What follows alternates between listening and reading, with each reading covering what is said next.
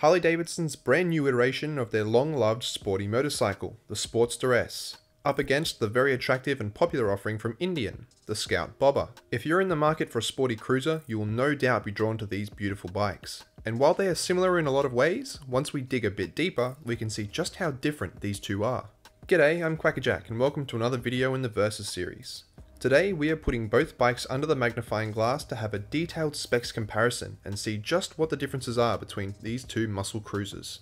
We'll be analysing the styling, claimed engine and power specs, exhaust notes, weight, suspension and brakes, fuel economy, features and price to see where they stack up. And while it may seem that one has got the edge, you'll see at the end that this is a tougher choice than you may expect. Now before we get started, please do me a huge favour and give this video a like and hit subscribe if you haven't already to join our fast growing motor community. Alright, let's get straight into it and have a look at the styling of these two beauties. The Sportster S is the next generation of a line of bikes that has ranged back to 1957 and was a popular class amongst the Harley stable. It has an aggressive, sporty and sleek design with matte black finishes scattered throughout and an exhaust that is reminiscent to Harleys of old with a flat tracker inspired design. I'm personally a fan and really like the side profile. It reminds me of the Night Rod, although the front LED has seemed to be a point of contention for some, and I'd definitely be throwing a different set of pipes on there as soon as possible. The Indian, on the other hand, I would say has the more traditional cruiser design, featuring a slammed stance and being very low to the ground. There are three models of the bike available: the Scout, Scout Bobber and Scout Bobber 20, all featuring different handlebar setups and slight differences in the design, but all sharing the same powertrain. The Bobber is the lowest and sleekest of the models, with bobbed fenders and bar end mirrors to give it a streamlined silhouette. I really like the look of the low slung leather seat too, and out of the two bikes, think this one does have the coolest design. In terms of styling, it comes down to personal opinion, and I love the look of both bikes, with the Harley being more aggressive and the Indian suave. Let me know in the comments which one you think looks better. Onto the engines. The new Sportster S is equipped with a 1252cc Revolution Max 60-degree V-twin engine that can also be found in the new Pan Am. It has been slightly detuned here though, and now produces 120 horsepower at 7,500 RPM and 125 Nm of torque at 6,000. The engine is a stressed member in the chassis to reduce the overall weight, and reviewers claim it has lost a lot of the Harley wobble, being a lot smoother at the lights and not vibrating as much. Whether or not that's a good thing is up for debate, but what isn't is the fact that this is an incredibly torquey bike with a huge amount of power accessible low down in the power band and should be a lot of fun on the streets. They claim it has a top speed of 137 miles per hour, and oh, also quick note, thank you to Harley for actually releasing official power specs for once. Makes my life so much easier. Over on the Indian is a slightly smaller 1133cc fuel-injected liquid-cooled V-twin that is pushing out 100 horsepower at 8,000 RPM and 97 Nm of torque at 5,500. That means it has a claimed top speed of 120 miles per hour, and again, the torque is available low down in the range, meaning that no matter where you pull the throttle, you should have a nice kick. In terms of engine and power though, the Harley-Davidson does clearly come out on top in this department, with a larger overall engine and an extra 20 horses and 28 torque. That's quite a big difference, so while they'll both be a lot of fun low down, you'll definitely see more performance on the Sportster. Let's also have a listen to their stock exhaust sounds.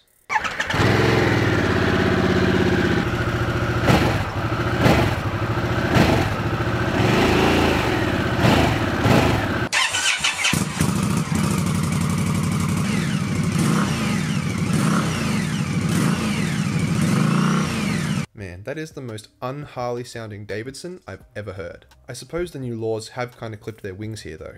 Moving on, and we come to weight. The new Sportster S is one of Harley's lightest motorcycles, and the weight saving techniques seem to have paid off. It has a wet weight of 228 kilograms on the road, which, considering its size and engine that it's rocking, is rather impressive. The old Iron 883 was over 250 kilograms, and this new Sportster is only slightly heavier than the smallest bike Harley used to make, the Street 500, which was 223 kilos. Combined with the engine, this bike should be a little ripper.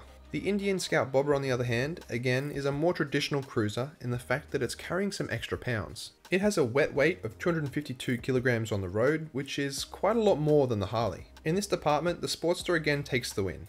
Now, at this point, I have to say, while the comparison may seem one-sided, there is a defining factor between them that we will come to which really levels the playing field and could make or break which one you choose. Onto the suspension. Harley has tricked out their new bike with some flash new bits. Up front, you're rocking a Showa 43mm inverted fork with compression, rebound and spring preload adjustability, and linkage mounted piggyback monoshock at the back, which is also fully adjustable. The bike has a lean angle of 34 degrees and seat height of 753mm, with what they call a stretched riding position. Harley themselves describe this bike as having aggressive riding with sport bike agility and handling, and for riders who desire top-of-the-line performance and stunning style. Let's be clear though, this is no sport bike, but it is about as sporty as you get on a cruiser. It also has a 6-axis IMU with a ton of rider aids, which we'll discuss later on, but it really poses the question to me as to, well, why? The Scout Bobber on the other hand is a more analog bike. Up front, it's got a cartridge type telescopic fork with 120mm of travel and dual shocks with 51mm at the rear.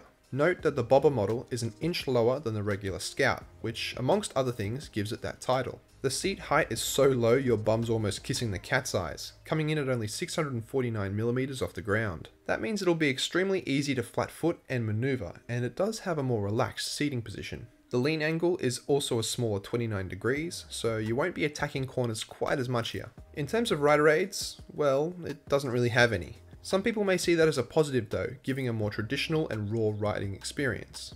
As for brakes, the new Sportster S up front has a Brembo 320mm radially mounted monoblock 4-piston single caliper, and at the rear a 260mm floating disc with single piston caliper. It also comes with cornering enhanced ABS as standard. On the Scout at the front is a single 298mm rotor with 2-piston caliper, and a single 298mm rotor with 1-piston caliper at the back. All of the Scouts do come with ABS as standard too here in Australia. It'll really come down to personal preference as to which is better in terms of suspension, although the Harley does have the more modern and sporty setup, where the Scout is a bit more basic and traditional in terms of cruisers.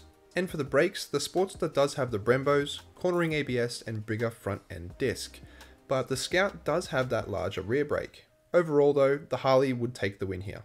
Now, let's talk fuel economy, because I think that's a pretty under-scrutinized topic when it comes to cruisers. Harley has long been pretty below par when it comes to this, offering small tanks and in a lot of models not even including a fuel gauge. While the new bike does have a fuel gauge now, rejoice! The overall tank size is still slim, and I would be hesitant to take this on a long journey into the mountains or rural areas. It has an 11.8 litre fuel tank, and the economy that Harley claims is 5.1 litres per 100 Ks. That gives you an estimated range of around 230 kilometers per tank. Does that inspire confidence for longer trips? Nuh-uh.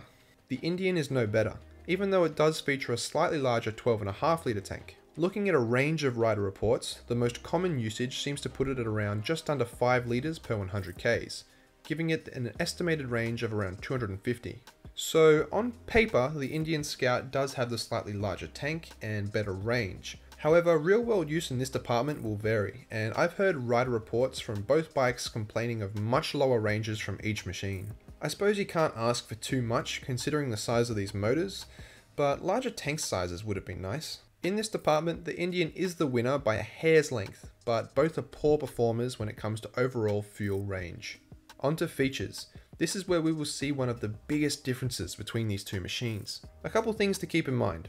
First is that one of these two is a whole new bike and the other has been around for a while and is due for an upgrade. Second is, what do you want these bikes for and what are they trying to be?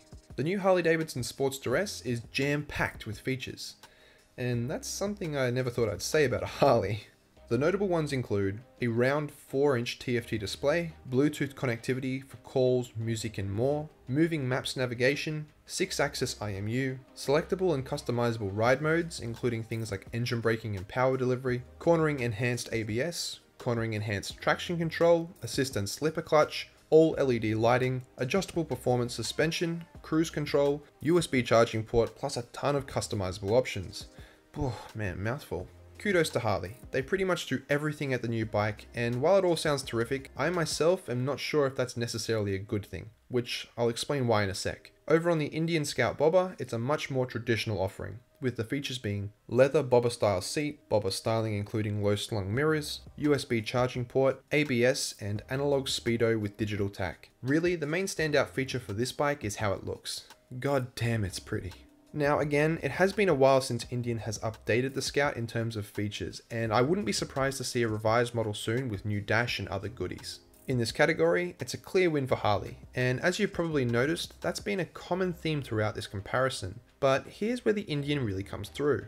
Price. There is a big difference in how much you'll have to pay for each of these two if you want to plant your bum on them. Here in Australia, the Harley-Davidson Sportster S starts at $26,495, and this is my issue with it. I can't help but feel that if they didn't throw quite as many whiz-bang tech upgrades on it, it would be cheaper. I mean really, does a cruiser need to have a 6-axis IMU and the ability to control things like engine braking, cornering enhanced ABS, cornering enhanced traction control? Don't get me wrong, all of these things are nice to have, but I can't help but feel it may take away from the riding experience more than it gives. I feel like if you wanted a sporty bike like that with all those features, you'd probably just go and get a sport bike, wouldn't you?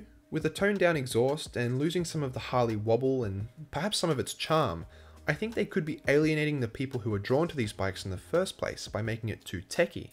The Indian is the cheaper motorcycle. Here in Australia, the Scout Bobber has a right-away price of $19,995. That goes up to $20,995 for the regular Scout, and you can add another $500 on top of that to get the Bobber 20. So it's $6,500 cheaper than the competing Sportster, and that's a big difference. You could use that on a ton of accessories and still have some left over.